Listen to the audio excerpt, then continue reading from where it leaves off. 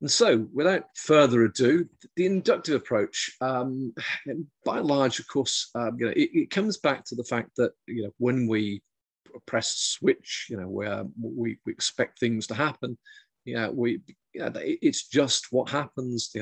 That's our experiences. But of course, what we do recognise is that that didn't come about by accident. Of course, what I'm essentially going towards is the idea that we know what we know, because of course it's always happened in that way. But having said that, sometimes things go wrong, and of course then we have to track back. What an inductive approach would try to be, well, would not try, but would be deliberately based upon, is that we observe something happening and we can't make sense of it. Now, what I'll do is I'll give you a good example of the way in which, and of course I'm getting to the heart of what this is about, is that science is really brilliant for solving scientific problems. And in that sense, as the expression goes, square pegs into square holes, and round pegs into obviously round holes, and so on and so forth. And one of the ladies, and I can't remember the name, so I do apologise, was asking understanding the terms. What we get into, excuse me, without complicating things, is the ontology of the phenomena that we're interested in. And what ontology is, it's essentially, it's a term that comes from the nature of something. Now, what we've got to recognise is that if we're trying to study things which do not lend themselves to scientific principles, then perhaps we have to use an alternative approach. And this is what the inductive approach is about. It's and in essence, it's very much aligned and allied, if you like, and absolutely appropriate to the non-scientific world, or the social worlds in which, of course, all of us interact. I've taught organizational methods and behavior, and various other aspects, well, essentially management, if you want to call it that, its widest perspective.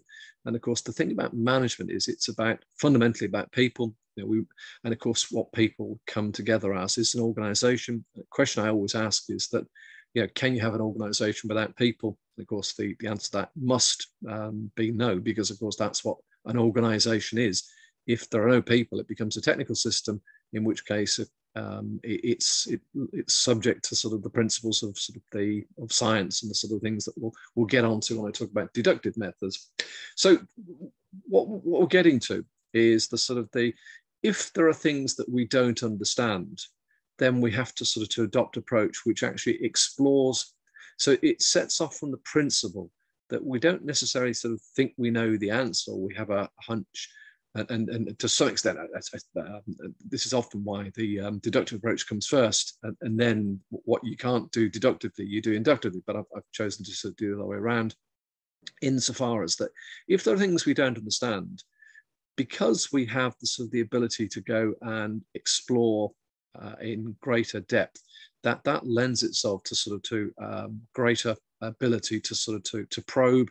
And most particularly in an organizational setting in particular, or any social situation where people are involved, is to get them to give their explanations and accounts. And most particularly what you're trying to do, and I'm kind of summarizing all the bullet points, but I'll go through them in a moment, is that that this doesn't start from if you like, the grand theory approach.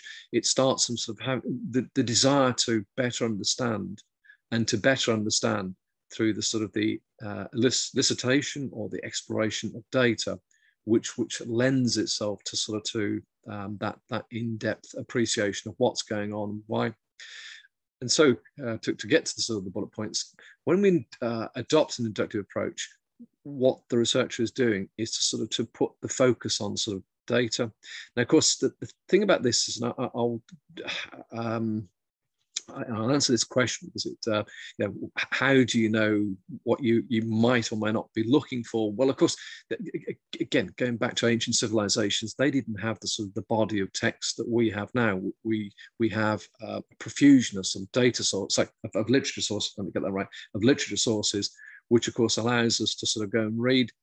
My experience is that, depending upon the particular circumstances, and of course there are always dependencies or things that sort of don't work in the way that you want them to, but if there's something that you don't understand, it's normal to go and sort of read the sort of the literature which pertains to it to see if that gives you any answers. But the inductive approach would suggest that, yeah, use literature, but use it lightly, insofar as that what you're really trying to do is to sort of get to sort of to more closely examine the situation, to sort of to find out or to better understand what it is that's going on or not going on, as the case may be, and to provide something which will allow you then to theory build. So theory is the sort of the end result, as opposed to sort of the deductive approach, which is about sort of coming from theory and creating a sort of often a research hypothesis. So again, this is a big jump, but once you've got some sort of data, what is incumbent upon the researcher is to sort of to reflect upon what they've you know, what are they finding? What does it tell us? How does it stack up? And of course, at that point, what you can start to do is to sort of to compare and contrast to sort of the extant, you know, the existing literature. But most particularly, what the researcher is doing, you're looking for sort of patterns, the things that sort of tell you the sort of, or give you the suggestions of what may be going on. So, which of course you can provide a better theory or better explanation, as the sort of the case may be. Okay, and so again, you know, as I've said here, accordingly, when researchers adopt an inductive approach, it's about starting with observations and moving from those experiences to a general set of propositions about the experiences. So if you like, and of course what people normally do in research is to sort of to jump straight into a hypothesis. Now, of course, I'll do the final bullet point, and I'll just give you a personal experience because I think that might be helpful. So any sort of inductive researcher is moving from data theory, from the specific to the general. And of course, that's often, you know, the key to success in research, because of course, what we want are theories that tell us that these things are going to happen in all circumstances. And again, coming back to sort of the, you know, I alluded to sort of flicking the switch and, you know, the computer turns on or the sort of the lights come on. Yeah, we kind of, we assume this will happen until it doesn't. And then if it doesn't, you know, quite clearly, if the lights don't come on, there's a problem with the electricity supply. You know, that there are various explanations. But of course, anybody who'd never seen electricity before, they wouldn't know that. It would seem quite incredible. But of course, by reading the sort of literature, they would fully understand that. And that's perfectly fine, that in the sort of the technical world in which we live in, things happen because, of course, that's the sort of the nature of generating electricity and computer chips and programs. You know, they do things in a sort of a very systematic way. My personal story is that sort of when I was embarking upon my own PhD back in the sort of the 1990s, you know, I was looking at sort of what's known or what are known as quality systems. And what I was trying to do was I started with the literature, which I have to say was a bit poor in regard to what I was interested in, is the sort of what's going on. And, you know, insofar as in particular that the literature was saying lots of wonderful things about quality systems, that you'll get huge organizational benefits from using these systems. And therefore, in terms of increased profits and enhanced motivation, more efficiency. So grandiose claims. But of course, as I started to realize, without the sort of foundation of any evidence, what I came to the conclusion is a lot of this was written by people who had a vested interest in propagating what I called practitioner-orientated literature. So it was intended to sell a message, but without little or no foundation. In fact, in most cases, no foundation or data whatsoever. But anyway, okay, so I persisted. And what I tried to do was to sort of formulate hypotheses that sort of, you know, the introduction of quality systems would do various things. So classical hypothetico-deductive research, which we're going to come on to. But the difficulty is that sort of what I then started to recognize is that lots of things could be happening, but they could be happening despite and not because of. And what I came to the conclusion is that sort of I was defying and disregarding, if I continued on this, one of the sort of the classic tenets of and I'm going to use another word here, positivism, but positivism is associated, very, very sort of associated with deductive research of causality. One thing impacts upon another. And of course, anybody who's ever done any experimental research will know that sort of in a laboratory, researchers and those carrying out experiments are sort of absolutely sort of dedicated to controlling conditions, because of course you want to make sure that there are no what we call extraneous variables creeping into the system. Now again, I'm going to come back to this, so I'm not going to sort of labour this point too much. So what it told me is that, well, okay, I probably, well, I came to the conclusion I couldn't use a deductive approach because I couldn't control things, because I was going out into organizations to discover what was going on, or, well, to discover might be sounding a bit grandiose, but certainly to sort of to explore and examine what was going on, because there was definitely things happening. People were doing things with varying degrees of success and failure, I have to say. And what I felt it was my job to do was to sort of try and observe what was going on, to collect these experiences and to make sense of it. And by and large, that's what my PhD was about. But importantly and crucially, it was about adopting an inductive approach, where I was able to sort of to draw the inferences on the basis of what I was discovering. Okay, I'm going to move on because, as I say, time is ticking along as usual. So Van Manen, John Van Manen, who's, if you've not come across him before and you are interested in his methods of going into organizations and understanding what goes on, is a sort of wonderful writer. He originally did his research into sort of the New York police back in, I think it was the 1970s. And certainly the very early 70s. He's been around for a long time, but he's, if you like, one of sort of the long-standing influences in this regard. But anyway, he described qualitative methods. Now, of course, importantly, qualitative methods are the sort of the basis of what inductive approach is about. And again, well, well, you can read the definition there: an array of interpretive techniques to seek to describe, decode, translate, and otherwise come to terms with the meaning, not the frequency, of certain more or less naturally occurring phenomena in the social world. And of course, what is at the heart of that is that sort of when we go into organizations, can we sort of codify, and of course, that's another word that you may come across, how do you actually measure what's going on? Excuse me. And, you know, in a sort of an experiment, you're going to measure using whatever devices that are sort of appropriate. You know, so, for instance, if you're testing the sort of the strength of the material to be used in whatever it might be, in some engineering design, then yeah, that there are various tests that can be done to sort of to measure the strength of this. The shear force is often called. And the reason I know a lot about this is I did this in my first degree as an engineer, so I understand all of that. And of course, they're quite precise, but they're measured in numerical terms. Now, this is where we get into sort of very controversial territory, if you will, and many would disagree, but my personal view is that when you start to measure people, what is it that you're measuring? Yeah, for sure, we can measure their height, we can measure their weight, we can measure we can define their sort of eye color, their hair color, you know, the sort of the physical characteristics. But when we're talking about things which are inherent and intrinsic to those people, such as motivation, can we sort of numerically measure motivation? And you know, I'll give you my answer. I don't think so. That there are many who claim you can. I would suggest that some of those measures are superficial at best and wrong-headed in the extreme. But nonetheless, that there is a fact that, or you know, there is no doubt, dare I say it, that we all have motivation. But I defy anybody today to think about their own motivation.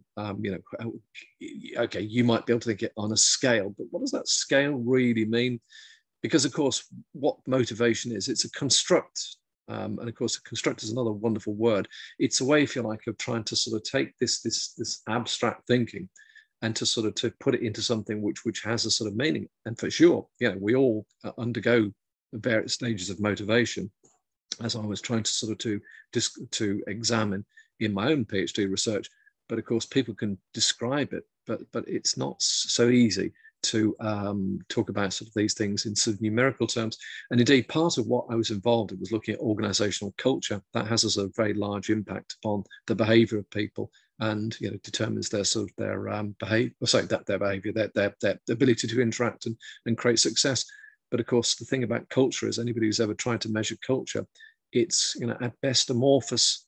It's something which we all kind of think we know about, but what does it really mean when we sort of boil it down? When we sort of distill it, excuse me, to its fundamental concepts. So what we're getting to all the time is the sort of the nature, the dare I say, it's the ontology. What does the thing consist of? And that's where the sort of the if you like, the philosophical aspect, these are, well, it and another word which I'll use in a minute, but in fact I'll use it now, epistemology, which I'll explain in a moment. These are Greek terms, which again, the sort of the ancient Greek philosophers used to try and better understand those who are sort of reflecting on the world around them. But once you understand, or you better appreciate the nature of the sort of the phenomena, it becomes possible to sort of think about the most appropriate method, which of course is what we're interested in this particular session. And that leads us into epistemology. And epistemology is just the sort of the branch of the discipline which allows you to select the most appropriate technique, which lends itself to sort of studying the particular aspects of the phenomena that you're interested in. Okay, right, to get back to sort of the slides, because as I say, we're time is ticking on. Emphasis on what goes on and why. So it's understanding this perspective, or from the perspective of the actors. And of course, that's the whole point about, I mean, again, we're not talking about actors on stage, although, they are fulfilling a role, is that people do things, they act in particular ways. And one of the things I'd always like to add in is that what makes organizations such wonderful places, but so incredibly frustrating for people who have to manage, or the managers who have to manage the sort of the behavior, is that sort of people are intrinsically sort of, individual, and they can be erratic and irrational.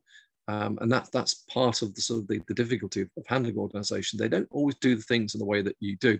Yeah, and for sure, people say, well, technical systems break down, but yeah, it's something just one of the fuses blows, or sort of one of the circuit boards no longer works. Yeah, there's a technical solution to it. My argument is that that there aren't technical solutions to people, albeit that perhaps psychologists claim that you can do this. You can't rewire people in the same way as you can do for machines or robots or whatever it might be. What's important also about this is, and this is quite difficult, I have to sort of say, and of course it depends on the particular stance of the researcher, is this second sort of point here. To be inductive rather than deductive, to avoid preconceived beliefs or reasons for action. You might think you know what people are up to, but it's up to people out there. When you go into whatever setting you're in, or you're interested in sort of gaining access to, and some of you may be sort of practitioners examining your own organizations, is to sort of get people to describe it in their own terms. Let them tell you what they think they're up to. And of course, sometimes this can be really cathartic. And I certainly found this when I was doing my own research, for people to actually describe to others, and to sort of to allow themselves to reflect, because quite often people do things in a sort of I'm trying to think of the right word, but it's not about mundanity. It's about the fact that they do it, they do it, they do it, they do it without thinking. But of course, it was when they have the time to reflect that they can actually sort of start to make greater sense. Now, I've kind of covered this point, but again, it's worth restating. The focus on collecting data that's largely not numerical. Numbers may have a part to play, and I do accept that. But of course, what you're trying to do is to sort of get the sort of what we call the thick descriptions. And what we mean by that is the sort of the interview data, perhaps, where you go and talk to people, and ideally you sort of record what they say, and then that provides the basis of the descriptions that you can then interpret to make sense of what's going on and why. Oops, gone too far. So again, to have some sort of useful points here, literature has a relevance, but I suggest it's a starting point for investigation. And indeed, that there's a sort of very good argument that you put literature to one side and then come back to it once you've sort of collected the data, and then compare and contrast.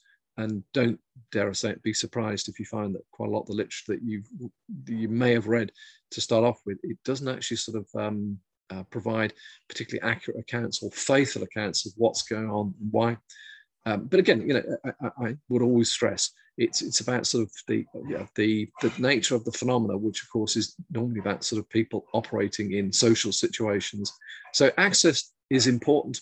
And again, one of the sort of the ladies that I was talking to at the outset about the sort of the 5 different themes. Well, the most important thing to think about is that, well, where will I go to get my data? And if it is in, dare I call it, organizational or social situations, that there are some things which are going to be easy to get into, or some organizations, but the world we live in is strangely, given how much information is available, is much more closed than perhaps it used to be, and there's a whole set of reasons for that. But don't assume that an organization will give you access. In fact, always work on the basis that it's difficult and they may not do. So you've got to find a really good reason for, if you're an outsider, why would that organization allow you unfettered access to what goes on, and why there's a whole set of sort of risks, that they'll be fully aware of. And dare I say it, that these will be also covered by the ethics that you'll have to sort of to consider normally as part of any sort of university's internal procedures. And this is why also, if you're doing internal based research and you are a practitioner examining your own organization, this actually sort of short circuits, he says, using a sort of a technical term, but it certainly deals with a lot of the problems of access, albeit that you would have, obviously, you can't just start researching without telling people, because there's a whole set of ethical considerations to that. So you have to be overt about that, albeit that it is possible to sort of to adopt what we call covert techniques, but that they are loaded with problems. But sometimes that may be the only way that you can get access to the organization.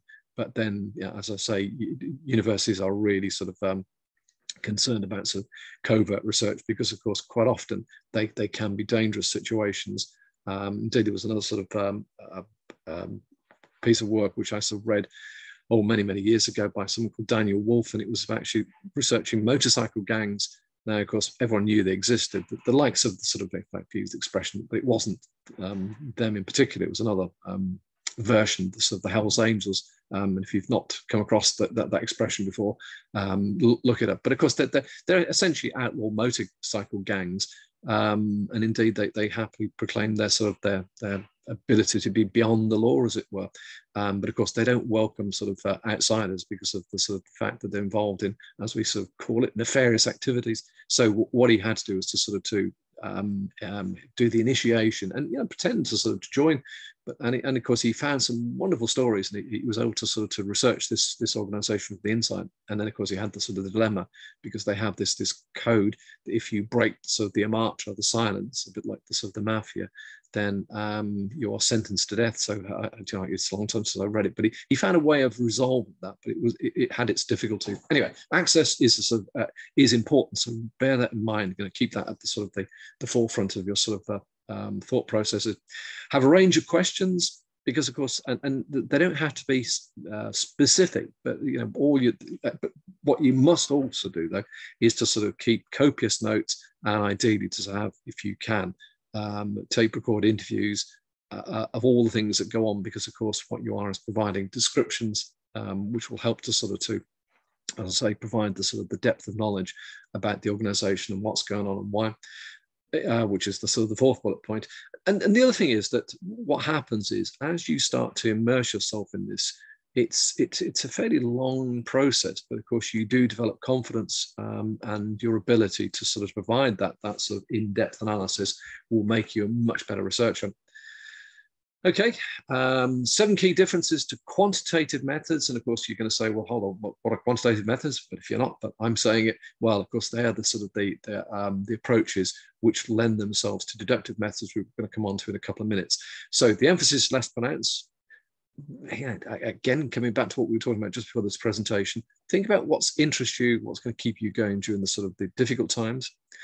the context is always important, but of course context shifts, and of course everything has a sort of reason. So that your role and job will be to sort of to describe that context and to provide a better sense of why things are happening at a particular time. And dare I say it, the context of my own research is that sort of organisation didn't all wake up coincidentally and decide they were all going to introduce quality systems. They were told by the government that because of a government approach to sort of improving quality, that they were all going to have to introduce quality assurance in it was actually what was known as British Standard 5750 in those days, but of course it's now the international standard ISO 9000. So the context of that provided the sort of the background. How people dealt with it was the sort of the interesting aspect. Thinking about the processual issues of what change is about, what's driving this change, and the sort of providing an indication of variations, because as I want to say is not everything is happening in the same way, and that's the nature of organizations. And indeed, even in the organizations that I've researched, it doesn't always happen in a consistent way. That's the sort of the nature of what goes on. And quite clearly, certain people leave and certain people come in, and that has a sort of huge influence. Excuse me. Much less structured than a deductive quantitative approach. No need for closed questions, because of course the thing about a closed question, you ask a closed question, what time did you get up this morning? There's only one answer to that. Whatever time you got out of bed at, do you feel good or bad? Yeah, I mean, closed questions, they are good because of course they kind of they provide a specific answer, but of course it doesn't give you sort of the in-depth exploration or the ability to sort of engage in in-depth exploration that sort of an inductive approach would. All things considered, so part of the background is documents, procedures, the sort of the hermeneutics, if you like, of an organization. Everything provides the sort of the background context and will be important and influence people's behavior and actions.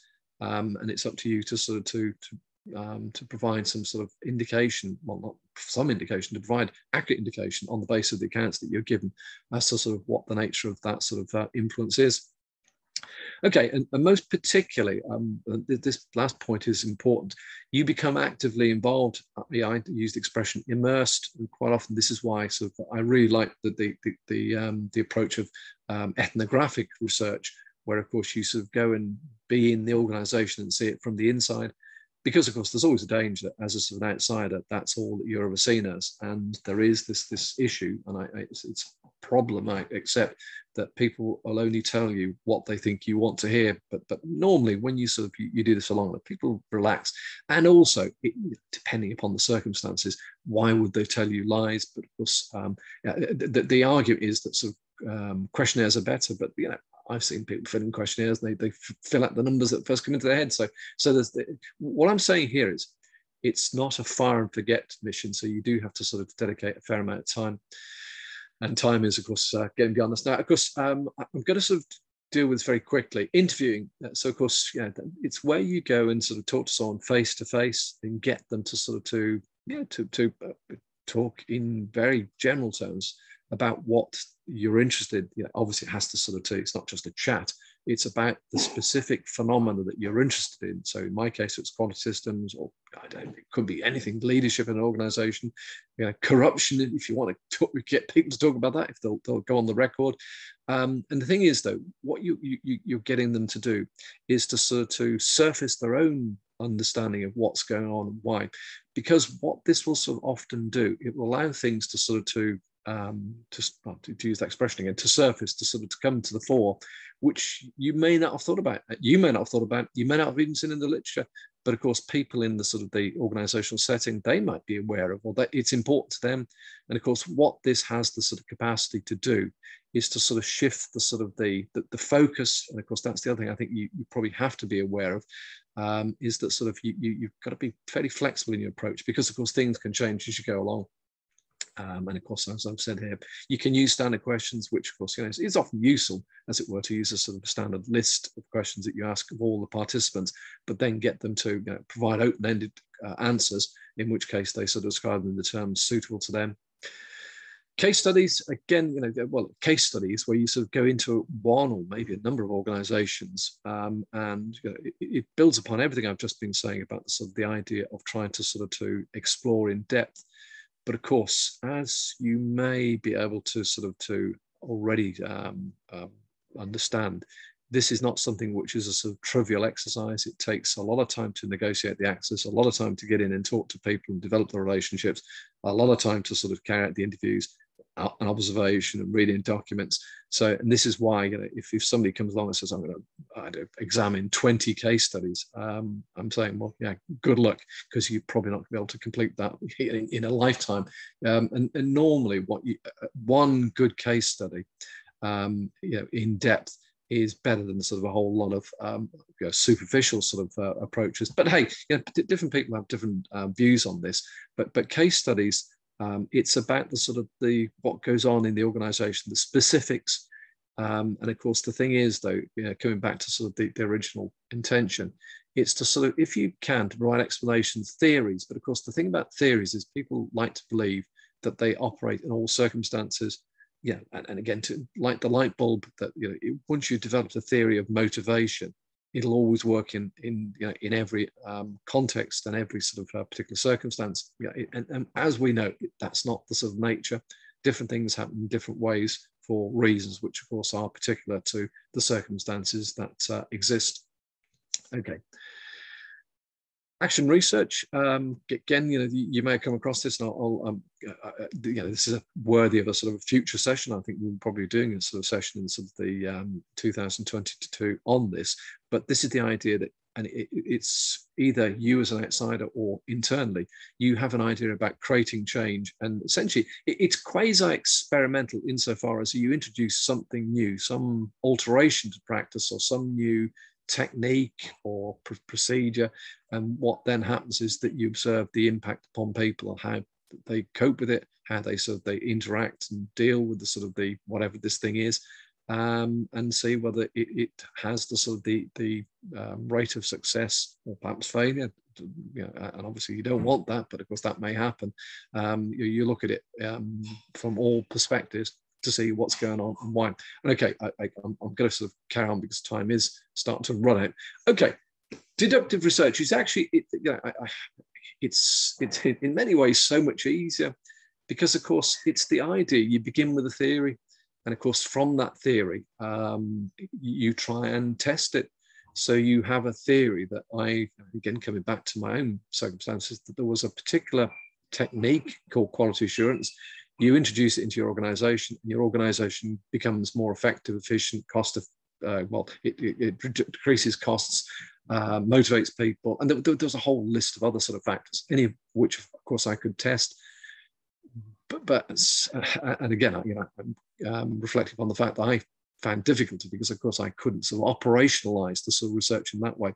But what we're talking about here is sort of the idea that you want to sort of to explicitly use a scientific approach whereby you sort of you're testing the sort of the connection between one thing and at least one other sort of variable, so the independent variable and the dependent variables, and then to sort of just to monitor the sort of the causality of the change in the dependent variables as a sort of consequence of the impact and introduction of the dependent variable. And now, of course, what I would stress to you is that that works very well in a sort of scientific approach, but in a sort of laboratory situation where you can control the variables. But of course, when we're talking about, as I've just been mentioning, without agonizing too much about that, when you come outside of the laboratory, it's much harder to control things in the sort of that sort of sterile environment, if you will. Okay, and so in effect, everything I've just been talking about in terms of inductive, this is the opposite to, so just, yeah, if you like, work backwards. So as said in the second bullet point, the research commences with a theory, question or hypothesis that they believe to be true. And the idea then is to sort of collect data that will sort of verify or provide veracity, the truthfulness of that sort of that hypothesis. And of course, what you're then into, of course, is collecting numerical data, which you can then carry out a number of statistical tests. So, of course, what you've then got to be able to do is to sort of to understand the sort of the way in which, well, certainly causality occurs, but of course, the sort of the collinearity as the sort of the statisticians would say, where of course it's the sort of the statistical significance, is the sort of the theory that you had proved or disproved within certain sort of limits. So the more data you produce, the sort of the better. And obviously, of course, as is the case in any research, it is about sort of data, but of course it has to be sort of data which is lends itself to that sort of testing. Again, this is why I don't think you can have qualitative data and carry out statistical testing, because it's just nonsense. Because what are you testing? The statements, the truthfulness of sort of what people say. But again, let's not go backwards, as it were. So again, the difference with this one, of course, is that sort of heavy emphasis at the beginning is placed upon the literature, where you develop your thoughts. And most particularly, whereas, in fact, we did a presentation last week, we talked about sort of research gaps, but of course, what you're looking for in the sort of the existing literature is something which you think doesn't tell the whole story, or somebody has not measured the impact of one thing or another, and that's your gap or your novel proposition that you're going to be able to sort of to hypothesis test. And of course, what you're this is essentially doing is to sort of to come from the theory and to sort of to use theory as the sort of the tools and techniques, or the sort of the base upon which you build the subsequent research.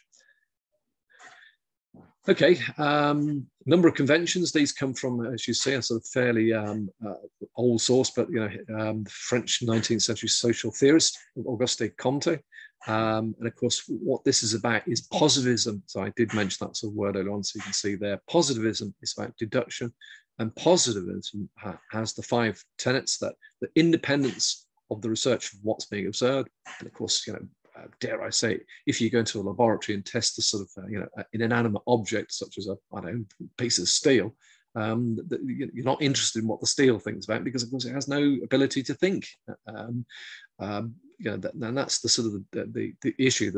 Whereas of course, if you go into a social setting, people do know what you're up to, or at least they have opinions, and they may not even like what you're up to, but nonetheless, that is it. So independence of the researcher, and of course what we get into is the sort of the whole aspect of trying to sort of be researchers being flies on the wall, all that sort of thing. Essentially, also what goes with this is value neutrality. So you try to sort of to avoid having any sort of particular views, but as a sort of independent researcher, you're merely sort of trying to sort of to work with what the sort of the data tells you, or the sort of hypothesis, collect the data, and then to see what the statistical sort of techniques that you use on that data tell you. You're not trying to get to the conclusion, as it were. You may have a sort of a hunch about what the sort of the hypothesis may be, but as I say, you're trying to sort of to control the emotions as much as possible, difficult as that also may be. I've mentioned this, of course, causality. This is absolutely sort of essential to sort of to deduction. It's the sort of the idea that there is a connection between one thing and another. And obviously, if you can't find a connection, it cannot be true. So your hypothesis is proven not to be true, which may be a sort of finding in itself. And indeed, that there is the sort of the idea of the sort of the black swan theory, that black swans exist until you find that they don't exist. And of course, as we sort of know, if you keep sort of searching, you may eventually find them. And when you don't find them, they mustn't exist. But hey, that these are sort of philosophical questions which I'll leave for you to consider in due course. So the idea, as I've also mentioned, independent, dependent, extraneous variables is a direct manifestation of concern with causality. And also generalization applies the assumption that the findings of the research can be used to make predictions. Of course, this is the whole point that people get confused about with theory, that when you come out of a theory, or a theory that evolves from or emerges from a deductive approach, it should be true, and again, dare I say it, the scientific world we live in is based upon our understanding of the way in which the environment and physics works, certainly on this planet. I know that these laws of science may not apply in outer space, but nonetheless, here on good old planet Earth, we know that if we sort of create energy through whatever it might be, the cycles of sort of magnetic induction, to use a sort of another term, so I'll mix it up, so maybe I shouldn't do that. But we create electrical power which drives us of our worlds, and we rely upon that, so that we use the sort of the science that we understand. in a way which, of course, allows us to sort of drive the world that we have. And of course, as we know, we drive our cars on the basis of the nature of energy, whether it be petrol or diesel. And of course, increasingly we'll be using sort of electricity, but of course that still has to be created in the first place. It just come out of thin air. The other final one is reductionism. And of course, this is the reductionism is the idea you try and reduce to simple elements to make the research operate and easier to achieve. But of course, the reality is, and this is why, again, to put my claim in for induction, of course, the world is often much more complex, and reductionism does mean that you casually ignore things, and you do so at your peril. Okay, for the last few minutes, I'm pretty sure I've gone on. It's taken longer, but certainly for the next 5 minutes or so, I'm just going to to make a claim, or at least to deal with the idea that there is belief that you can use what's called mixed methods. So in essence, you can use my hands here so you can't see this. You can do some deduction and some induction, and one follows the other. And again, I've seen plenty of this done. And again, the thing is that, as we've just said, and I don't probably need to agonize about this, that on the left-hand side, you've got the qualitative research, so files, words, interviews, all the really in-depth stuff that's going to be interesting, but quite time-consuming. And of course, on the right-hand side, you've got the quantitative, so inductive, deductive, and the numerical data, which you then use to carry out the deductive research. So I can move on. Oops. This builds up. Okay. Mixed method. There you go. Okay. So,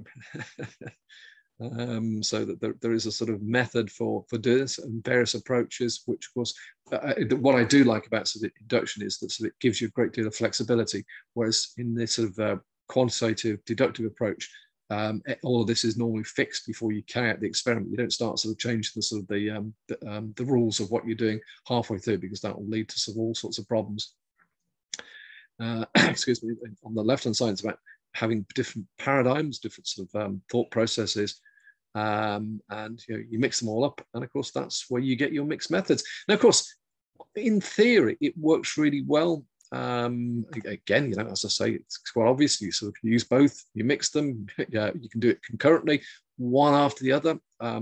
My tip would be, if you're going to do it in any particular order, do the qualitative inductive approach. We use the inductive approach first off to gain the deeper understanding. Once you've done that, then develop questionnaires, if you will, to go out to a much wider population. So perhaps do an in-depth case study, and from that generate a questionnaire, if that's what you want to do. But having said that, people do different approaches, and quite often that they do the other way around. They do the quantitative first, followed by the qualitative, and okay, it's examined in whichever way it's examined, because of course that's always the key to success, isn't it? Convince your examiners.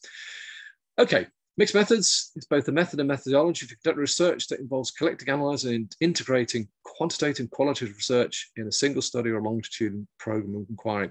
Depends what you want to do, of course. The purpose of this research is it uses to develop better understanding, which of course is all any researchers are interested in. Whatever works in the way that you want it to work is fine. But, sorry, I missed this slide. So of course, I don't probably need to do much on this, because we've said it all before. It's providing, if you like, different perspectives, which are very useful if it works well. So again, using the qualitative to generalize findings to a large population, which of course is exactly what I've just said. So using the in-depth understanding to get to a questionnaire approach, which will generate the numbers if you believe that they are appropriate and lend themselves to what you're going to do.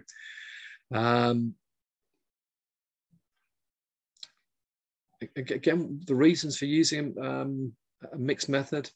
Okay, if you truly believe that using one or other is inefficient, say insufficient, and it's on its own. Multiple angles, so by looking at it from these different perspectives, you certainly get a much better view, if indeed, if that's possible, if you can generate the data that's required. The more evidence, the better argument, combining qualitative and quantitative. It certainly does provide loads of evidence. Some believe that this is a really appropriate method to use. I must admit, I'm a bit more agnostic on that. The eager to learn arguments, the latest methodology, well, yes, I agree with that. And of course, the intuitive argument mirrors real life, because that's what we do. We have a bit of experience, and then we sort of go off and read the manuals about why things go wrong, and then we develop better understanding of the science, and then we use it. But that we often adapt the sort of the what we're doing. There's a couple of diagrams here, but of course these will be available. And again, all it is it's just sort of saying, in fact, it's swap the sort of the qualitatives on this side and quantitative on this side. But again, how you sort of use the sort of particular techniques is left up to the researcher. And indeed, here's another one where you're sort of using it in a sort of sequential design approach. And of course, you see here in year one, you're using, or maybe year two after you've done some sort of preliminary sort of research and reading of the literature, perhaps. But you're sort of qualitative, then you follow it by the sort of the quantitative, which I've been saying. And of course that may be absolutely fine. Indeed, there are methods there you can sort of see for sort of to analyze data. But of course, that's for another session. You can embed it, which of course, they'll say this might involve you being in the organization and using different approaches. And that could probably work pretty well. What sort of the numbers tell you in the organization, and you then back it up by sort of doing in-depth interviews with the sort of the people involved. I'm really conscious of the fact that time is going to run out, but again, here's a sort of really good slide which actually sort of nicely summarizes the sort of connecting, merging, embedding. And that there are different methods of doing this. And I'm really conscious that it might start to seem a bit complicated. But what I didn't want to do is, of course, is to sort of to leave you with the sort of the sense that this is easy. Because what you're essentially doing now, once you get into mixed methods, you've got to essentially be a master of two techniques. Again, I happily admit that I spent probably a year in my own PhD agonizing. I was doing part-time, so the year was not full-time, I would have, but 6 months of full-time PhD equivalent, agonized about how to use quantitative methods or sort of a hypothetical deductive approach, and then I abandoned it. But of course, I learned so much about the sort of the frailties and the problems of sort of using this approach that's what sort of influenced me to use an inductive, qualitative, interpretive approach.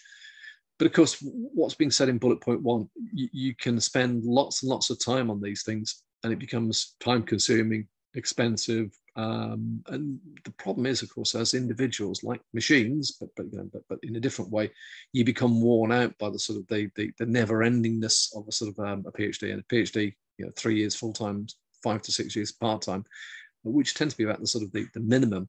If you sort of try and do too many things, it becomes problematic. So I would add that health warning.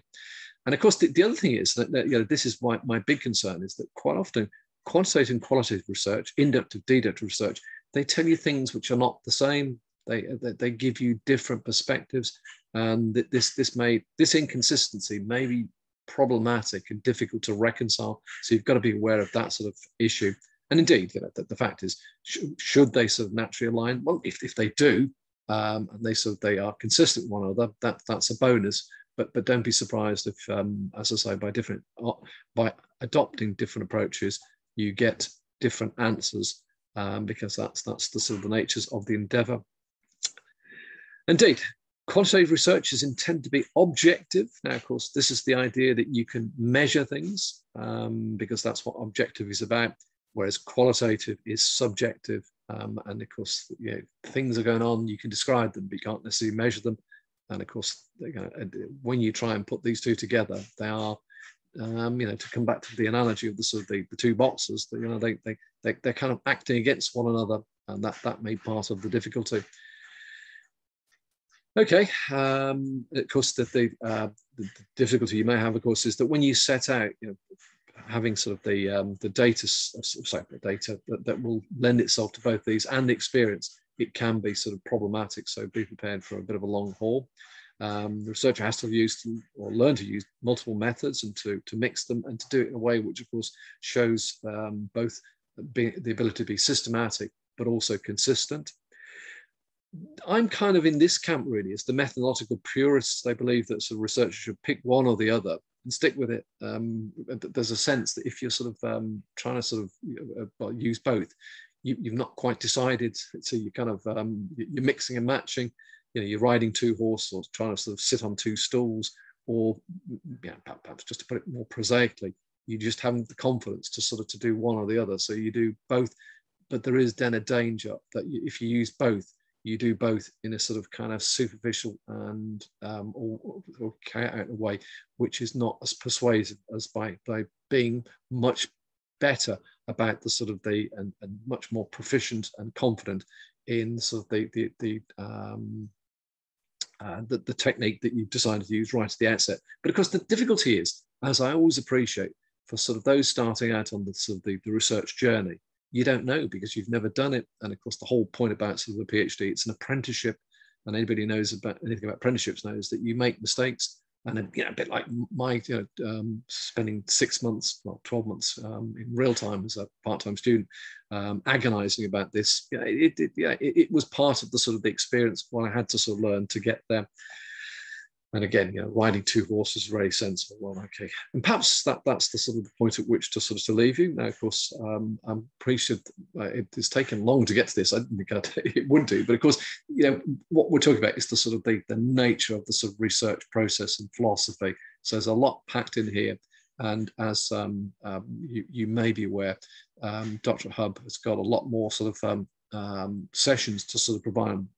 I believe we'll be doing a lot more of this in sort of 2022, where you'll learn more about the specific sort of aspects and techniques which I sort of alluded to in the sort of the research. And of course, as this slide shows, there are plenty of other courses. Indeed, there is sort of one, the issue identification, problematizing, and research question framing, which comes in sort of 3 formats. In fact, this is a good time for me to stop sharing and to introduce or bring Jack back in, who might like to say a few words. So actually, I might actually call on Anna on that about some of the different. Yes, I can see Anna's there as well. So Anna is one of the co-founders of DoctorateHub, so she'll be able to sort of to deal with any issues that you have. And in fact, just for a couple of minutes, because are there any immediate questions? So please unmute yourself. But I will invite Anna to sort of to be involved at this point. Anybody wish to ask a question? May I shortly suggest one thing, Jake? Would you like to stop recording just in case someone? Yes, shall do. Thank you.